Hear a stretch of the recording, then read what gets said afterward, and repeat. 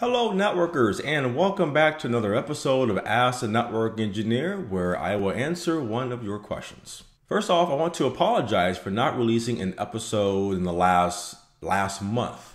I was out sick for several weeks, which impacted my voice. So I've been unable to do a lot of talking for consulting projects that has been going on, training projects that we're trying to get wrapped up and release for June, and episodes for you guys. So I apologize for not releasing anything sooner, but I'm doing a little better now, and the show must go on. So let's get on to the question, or one of the questions that you guys have asked.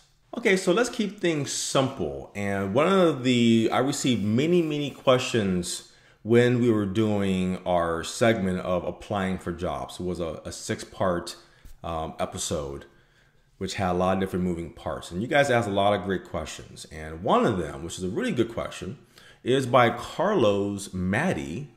And he asks, can you list the job titles that someone should be looking for with no experience in the network field? That's a great question. And I have provided some screenshots or some presentation slides to kind of show you some of the job titles that you should be looking for in the networking field for starting out and what you will eventually want to get into. When you're starting out, these are some of the job titles that you should be looking for when you're getting to the networking field. And let's go through some of these. So the first one is one of the most common ones. It's one of the titles or the job positions that I had when I was starting out. And the first one is with the Network Operations Center, or a NOC engineer or a NOC technician. It all depends on the job titles, but really you want to look for one of those type of job titles.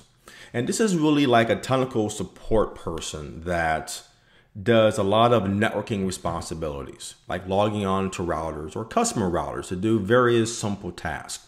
This doesn't mean like you're logging on to the backbone routers and you're making those kind of changes. But you got to start somewhere. And the NOC, working in the Network Operations Center, doing technical support and you're troubleshooting very basic router issues, switching issues, doing trace routes, that is a very big part of that. Another job title is being a network technician. And that can be very similar to a network field technician. And you also have a network support specialist or a network support technician or a network support engineer. More or less, they really do the same thing. So you want to kind of search for those kind of combinations. But when you are a network technician or a field tech, for example, that deals more with being on site and doing customer deployments. But it's different than what you would actually think it would be. So usually what happens is that when you work in a company, you may have a new ISP, and the service provider will bring out their technician on site. Now, depending on your particular service, you may have a managed router that the ISP will put into place. So your equipment will plug into their managed router, and their managed router will connect into into their infrastructure.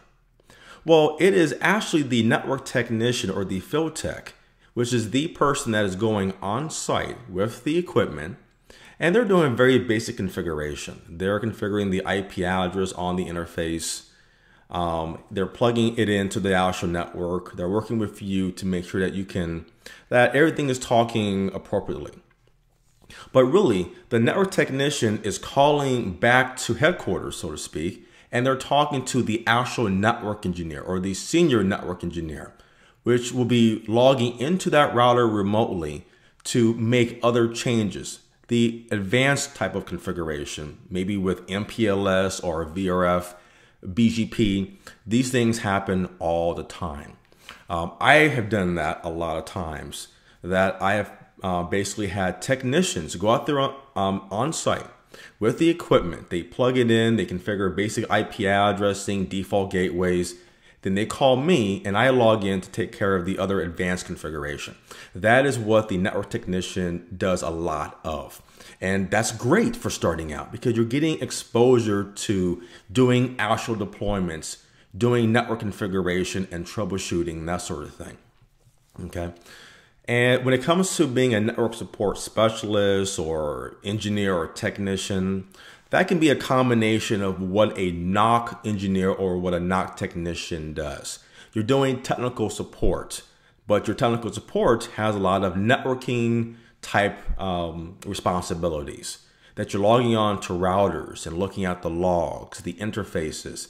You're looking at if there's any errors on the interfaces. Those are really good type of things for starting out. And the more you do of that, you will get more responsibilities. And that will lead you to the next set of type of jobs that you can actually apply for. But when you're starting out, these are some of the job titles that you want to really look for because this gives you very good exposure. With that exposure of being a NOC engineer, technician, a field tech, or a network support specialist, among others, these are the next type of job titles that you should be looking for. And one of the first things should be being a network engineer, looking for those type of jobs. Then from there, then you can look at jobs of being a senior network engineer, which comes a year or two later. And there's other titles beyond that, being a network architect or a network design engineer, and maybe potentially a cloud network architect or a cloud network engineer. These are really just fancy titles because different companies will have different titles. But really, these are the network or the senior networking type of positions that really exist.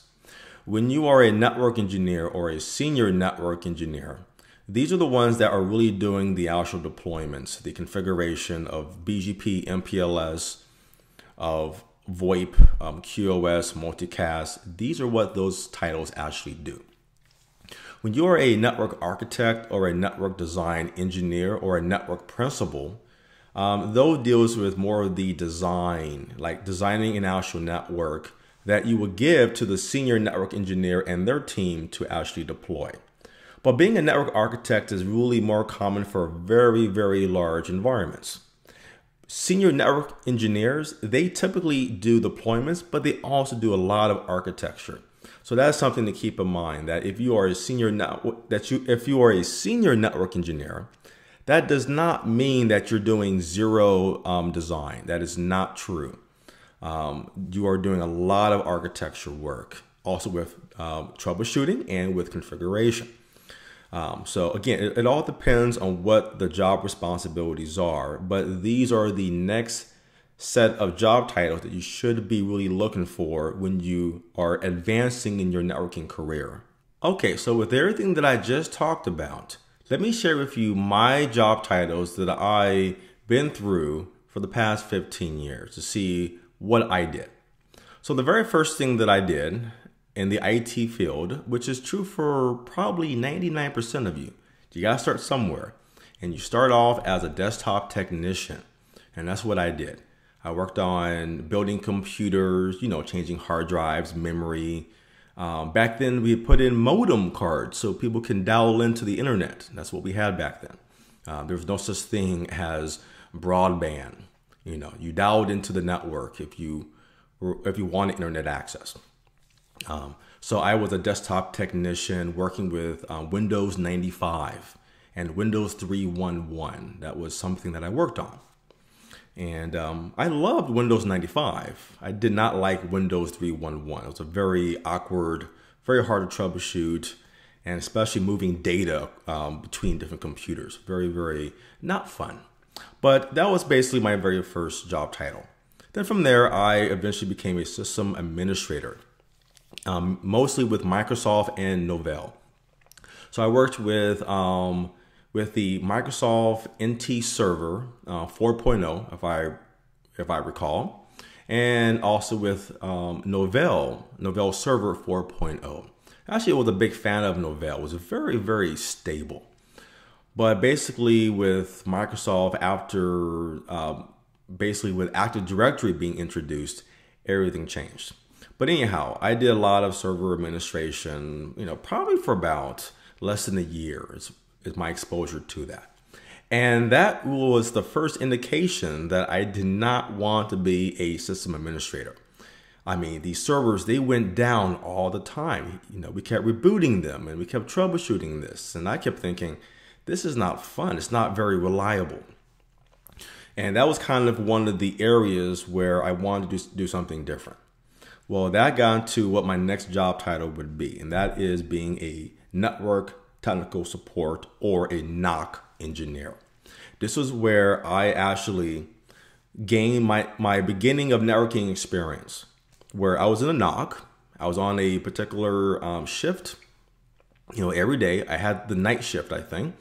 And yeah, I get calls about going to customers' cages and doing basic networking stuff. Configuring ACLs sometimes, configuring interfaces for customers, all type of things. So that was great exposure. And I got other promotions within that environment where I became like the senior NOC engineer, where we were interviewed by the network engineers themselves. So all that actually happened. And eventually that led me to actually be a network engineer. And then from there, I was a senior network engineer within basically a year later. This was basically at the time I became a CCIE. And I was in this position for a while. And then I became a senior backbone engineer. And this was basically when I was working for the Department of Energy for Lawrence Livermore National Laboratory and managing their 10,000 user campus. And then basically from there, I did not have any plans of going into management. I don't like meetings. I like to get my hands dirty. I like technology. So the only logical thing to do next, because for me personally, being a senior backbone engineer was the one thing that I always wanted to achieve, because I love networking and this is a very high prestigious title to get. And I got that experience. So from there, I got into consulting, network consulting, but also doing network architecture for clients from my own business that I wanted to do. So these are the actual job titles that I have gone through over my 15-year period. And what you can also look at for how you can gauge your kind of path for being a network engineer and moving up, getting more responsibilities along the way. Okay, so those are the job titles of what you should be looking for, or those type of combinations. That's what's really important. Because when it comes to job titles, I've seen a lot of weird titles out there. Now, I mentioned this before in a different episode, but you remember for one of my own job titles, it was a senior backbone engineer. Well, the official title that I had in that environment was a senior network scientist. Yes, scientists like chemistry and physics, math. I'm not a scientist. But that environment was very centric on scientists, nuclear scientists, It was a scientific environment. So, and these were basically HR people coming up with these titles. And I was looking at this and I was telling my colleagues there when I was hired, this is a backbone engineering position, right? And my colleagues were looking going, yes, we know, but it's just HR with no IT experience coming up with job titles. So that's why you got to keep that in mind of not looking for the exact titles, but looking for some of those combinations, because it could be HR coming up with these job titles with zero IT experience. Just keep that in mind, okay? And we are finished with this episode, and we got a lot more questions that I want to cover, and those will be new episodes that I have scheduled. So as usual, I want to always hear from you guys. So ask your questions below in the comments. You can also send an email, you can tweet, Facebook, Tumblr. We have all of the particular connections for social media, and those are listed in the description. So post your comments, post your questions about anything that you have about something in the networking field or networking related, and your question will come up in a future episode. So thank you for watching this video. Please subscribe to our channel. That would mean a lot to us. You can check out a lot of our practical training that we have at routehub.net. And I will see you guys next time.